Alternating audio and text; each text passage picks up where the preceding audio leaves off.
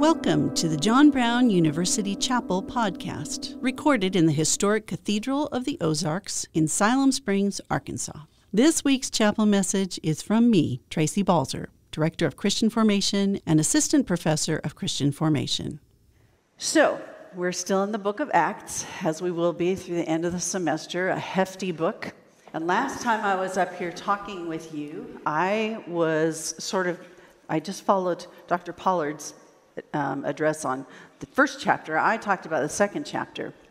And so just as a review, remember that in the second chapter, this is when the church begins to come together. They devoted themselves to the apostles' teaching and to fellowship, to the breaking of bread and to prayer.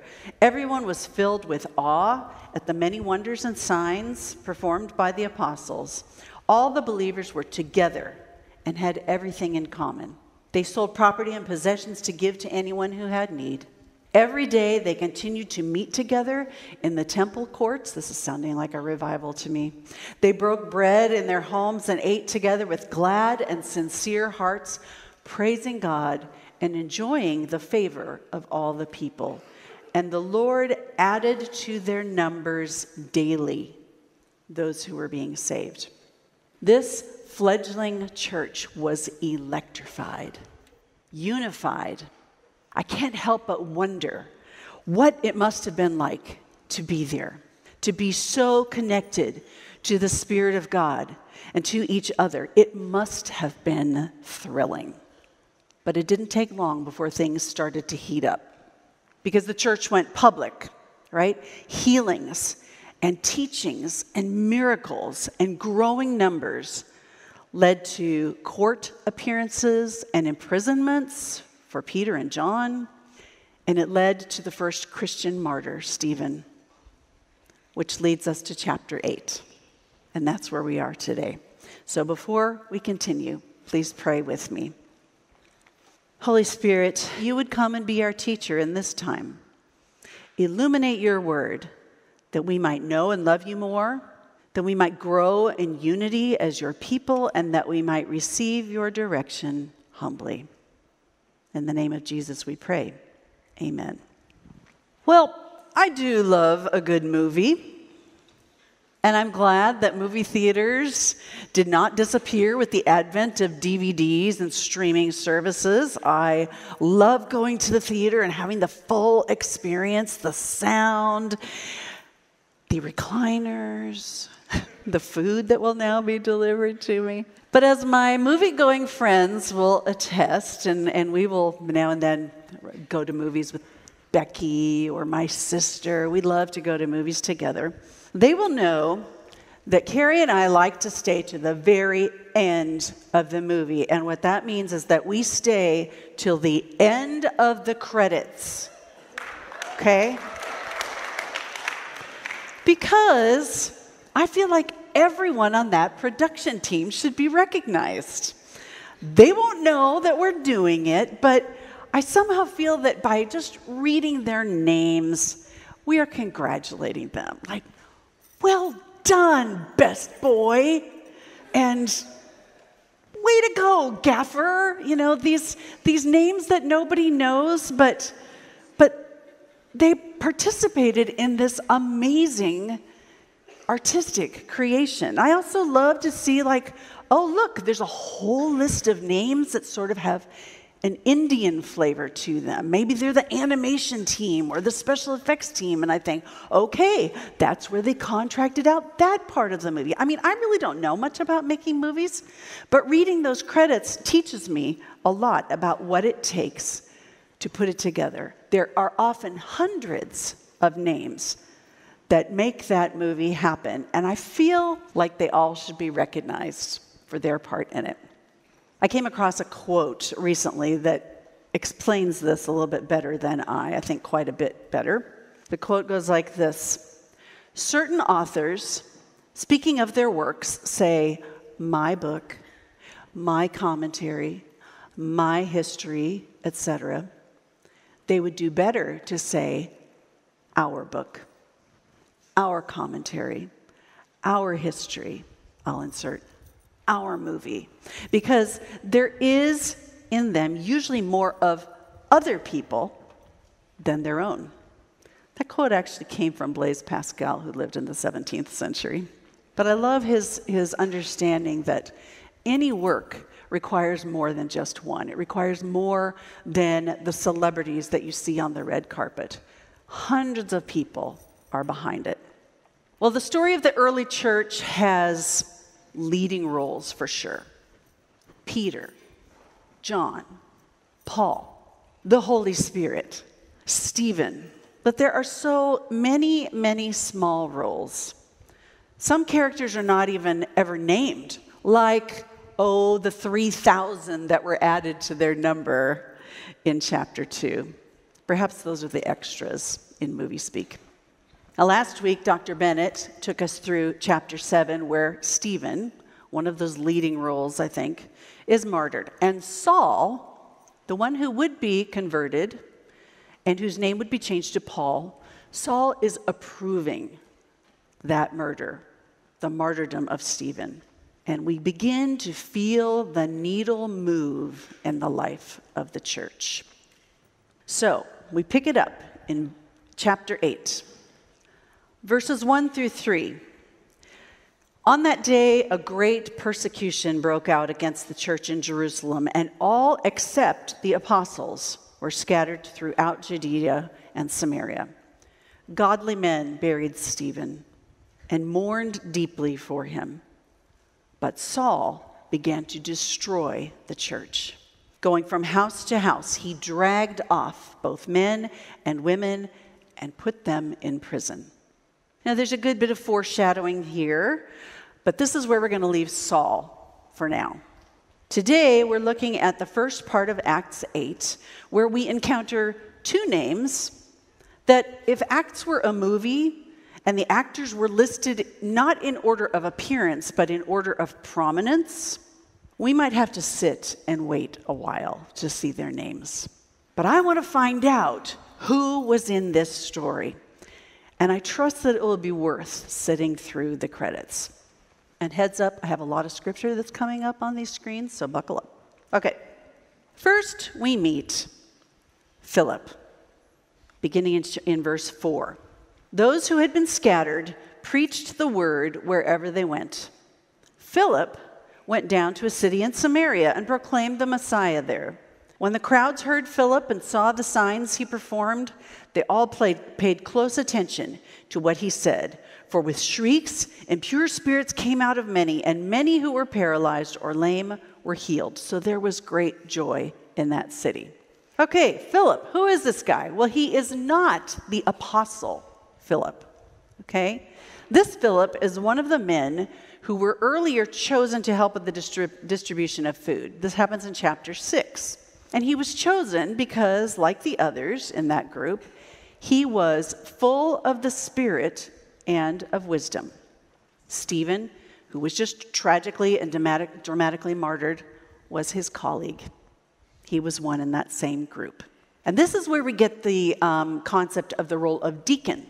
Okay, those 7 were servants, and that's where we get the word for deacon. So here we read in this passage that persecution has heated up, and the believers were scattered. And Philip leaves Jerusalem and goes to the Gentiles in Samaria. So just a reminder about Samaria. What was particular about that area? It had been populated by people who were relocated there by the king of Assyria around 700 BC. Okay, over 700 years ago from the time of this story. And they only became Samaritans because they were relocated there. Over time, those people began to adopt some of the Jewish practices, and that resulted in a syncretistic expression of Judaism. So it's for this reason that the Jews in Jerusalem considered them anathema. They were not true Jews, and therefore considered to be Gentiles. How amazing it is then that Philip, the one-time food server, became a gifted and powerful evangelist to serve the very people that the Jews had avoided. Perhaps he had heard the story of Jesus, who stopped and spoke to a Samaritan woman, the last person that his culture told him he should be speaking to. That surely would have given Philip vision and some courage.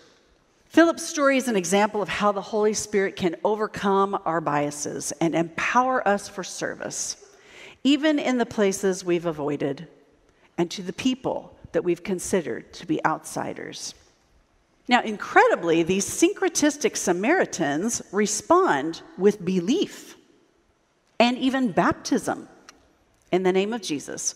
Perhaps some of them remembered the story that was going around about a woman telling them that this man, Jesus, told me everything I ever did.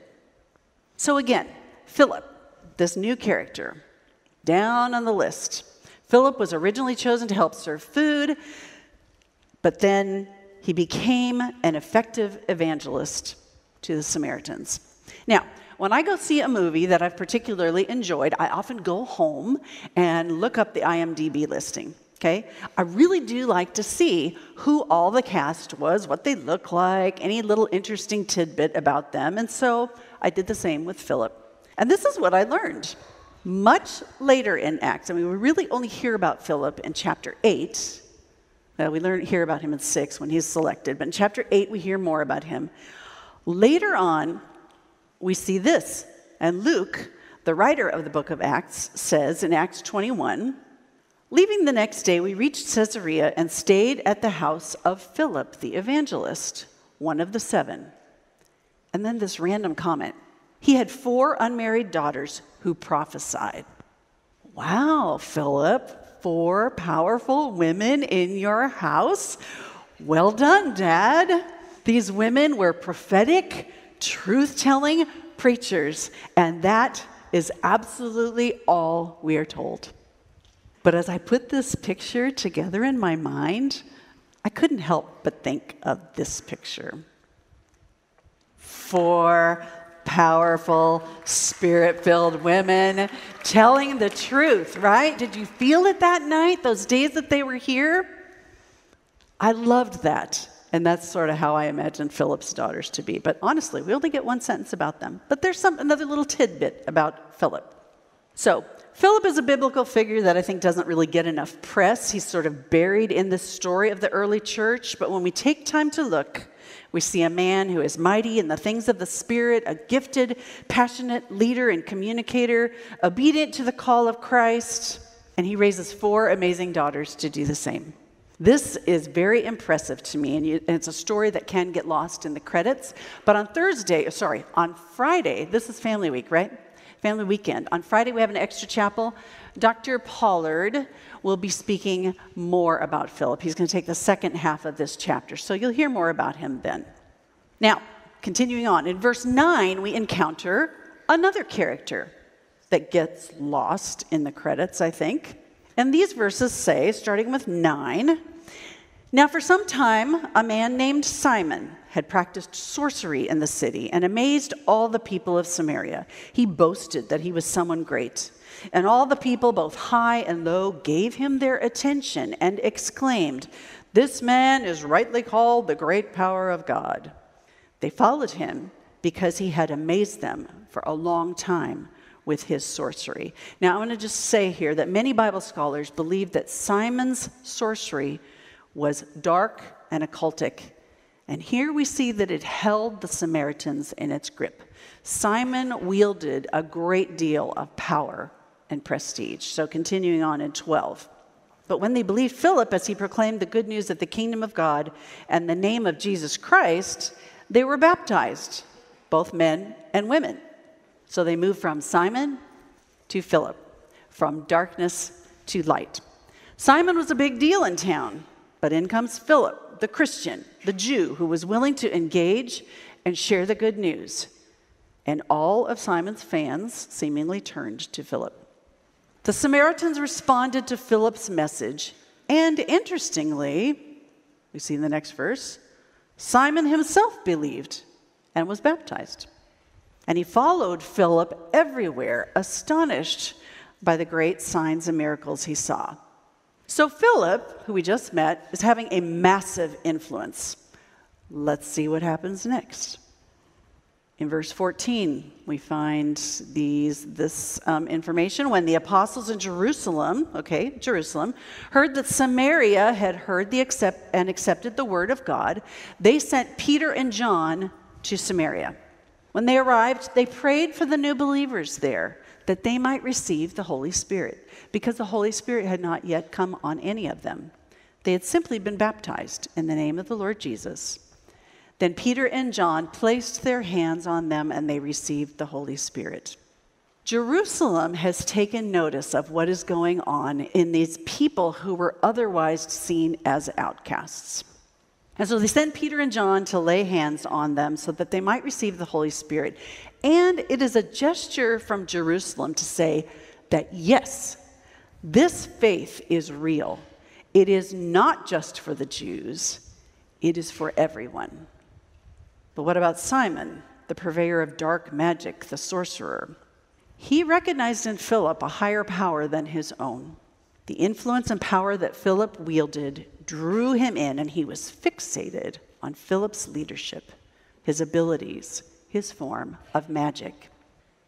In chapter 8:18, we read, when Simon saw that the Spirit was given at the laying on of the apostles' hands, he offered them money and said, give me also this ability, so that everyone on whom I lay my hands may receive the Holy Spirit. Peter answered, may your money perish with you, because you thought you could buy the gift of God with your money. You have no part or share in this ministry, because your heart is not right before God. Repent of this wickedness and pray to the Lord in the hope that he may forgive you for having such a thought in your heart. For I see that you are full of bitterness and captive to sin. Then Simon answered, pray to the Lord for me, so that nothing you have said may happen to me. Let's look at that slide again. And this time, listen carefully to the language that Peter uses. Peter answered, may your money perish with you, because you thought you could buy the gift of God with money. You have no part or share in this ministry, because your heart is not right before God. Repent of this wickedness and pray to the Lord in the hope that he may forgive you for having such a thought in your heart. For I see that you are full of bitterness and captive to sin. My question to you, when you hear that, do you think Peter's words to Simon are unjustly harsh? Or is his correction warranted? When we are being corrected, or when we are the ones doing the correcting, it's critical that we understand that there is a profound difference between shame and guilt. When I wanted to understand this difference, I went to the expert, Brené Brown, right? This is her academic work. She researches shame for her. That's her vocation. And she gives some helpful definitions here. She says, I define shame as the intensely painful feeling or experience of believing that we are flawed and therefore unworthy of love and belonging. Something we've experienced, done, or failed to do makes us unworthy of connection. Now, maybe you can think of ways that unkindness was thrust upon you as you were growing up, completely unwarranted. You were a victim of verbal or social or maybe even physical abuse that was not of your doing. It made you feel unworthy of love, unworthy of belonging, which is not true of any human being, because each of us are made in the image of God. Simple illustration. When I was in kindergarten, I was walking home from school. Back in the day, you could walk home by yourself, because actually Mom was at the corner waiting for me. I'm walking home on this side of the street. She's on the other side of the street. I see her over there. And out of this house comes tearing this little boy down his front walk, through the front gate, and comes to me and punches me in the stomach and then runs back in. What a turkey. Like, like, I don't deserve this, right? But you know what? It's still in my memory. That is sort of a humorous illustration, but it's to show you like, here, I'm going to gut punch you and make you feel like you are unworthy of anything more than that. That is shame. Okay, but let's look at it compared to guilt. Brene Brown says that I believe that guilt, on the other hand, is adaptive and helpful. It's holding something we've done or failed to do up against our values and feeling a psychological discomfort. I think from a Christian worldview, we can adapt that even just a little bit. That guilt is holding something we've done or failed to do up against God's values and commands and feeling a psychological, emotional, and spiritual discomfort. Okay, you got that? Guilt is holding something we've done or failed to do up against God's values and commands and feeling psychological, emotional, spiritual discomfort. And Brene Brown says that that is adaptive and helpful. So knowing that, we go back to Peter's words to Simon. Was he inflicting shame or was he revealing guilt? And there we have those words again. Obviously, I think it's pretty clear that Simon's sin was no small thing. Peter used very strong words. I don't think this is shame. I think this is guilt. He tried to buy what was a gift of God. This is pure quid pro quo. You might have heard that term recently. This for that. Simon gives you money, you get the gift of God, right? But Simon is setting the terms of the deal. I give you money, you give me power. Have you ever made a deal with God?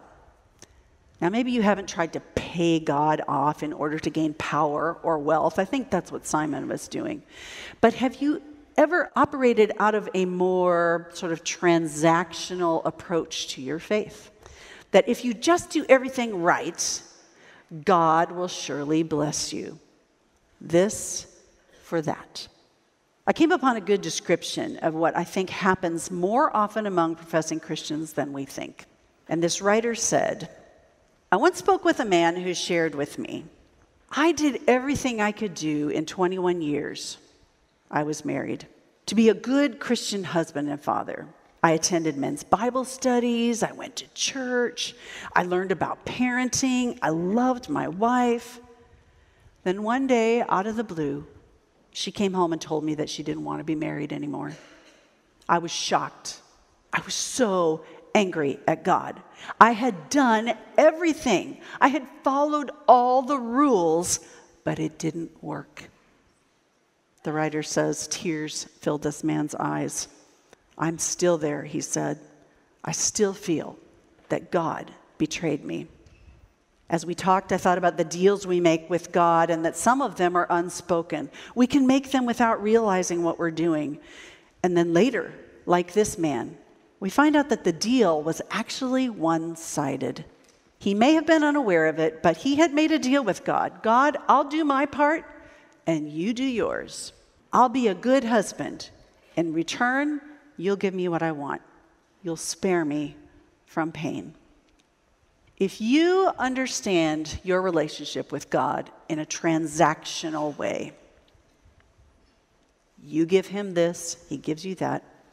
I want to tell you that you're headed for a faith crisis, one that will convince you that God is unfaithful and untrustworthy. Because you know what? Even if you do everything right, you will still experience pain.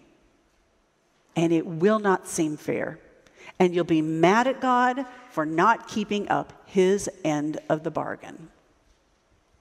And the bargain isn't broken just because you're experiencing undue pain. You'll also look around you and see selfish, godless people everywhere who seem to experience nothing but blessings. This is yet another piece of experience to convince you that God is unfaithful. A transactional relationship with God will invariably lead you to a life of disappointment, bitterness, and anger. Now, this is not easy to grasp because our world is dominated by transactional relationships. But God's way is different, higher, and healing, full of grace and mercy. It is hard for us to break the habit of earning love.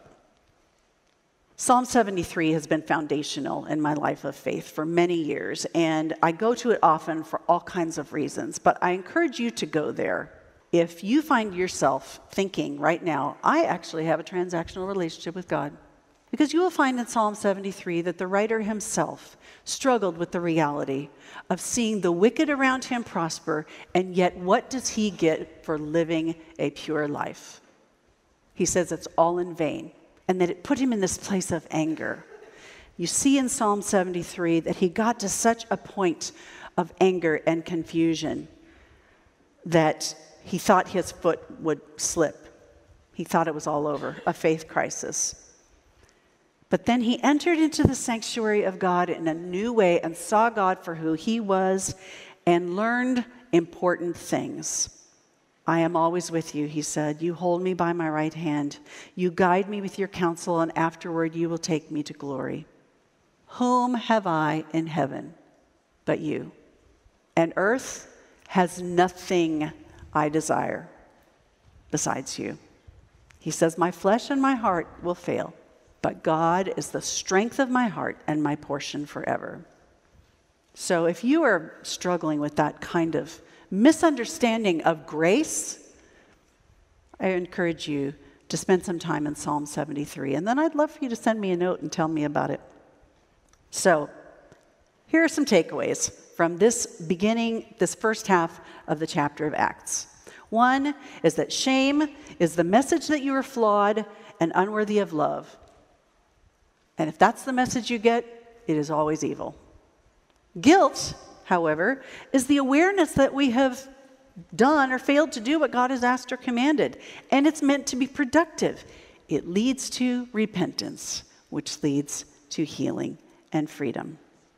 And thirdly, making deals with God is never appropriate. You cannot buy or earn what God offers as a gift. We love because he first loved us, not the other way around. So what might you have to say to God about this today? The band's going to come, and in the middle of this final song, you will have some time to offer your response to God in prayer.